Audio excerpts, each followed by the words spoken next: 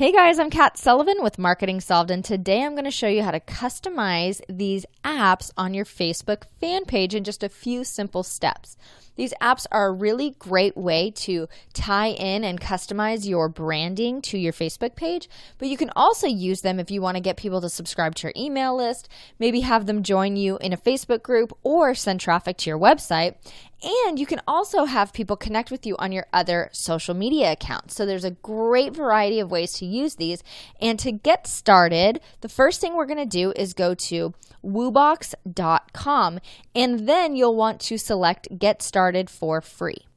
After you've created an account or logged into an existing account, you'll want to make sure that the page that you are adding the apps to is selected in the top left corner, and then you want to select the Static Tabs tab.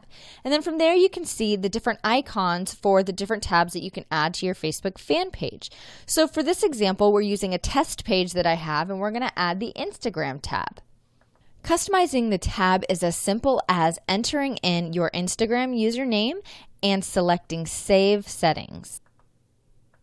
Once you've saved your settings, your tab has successfully been created, and now you want to go ahead and customize it so that it matches your awesome branding.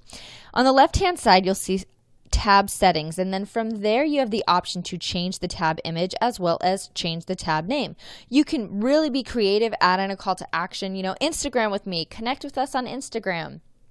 And then you want to make sure that you're adding in a custom tab image. And to do that, I've created an image using canva.com.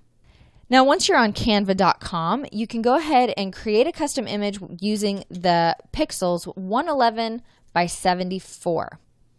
And now we'll get a custom image created.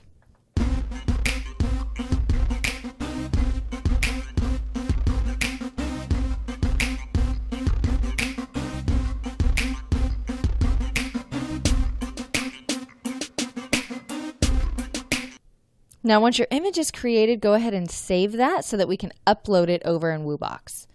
Once you're at Woobox, you just simply click Change and then upload your image from there.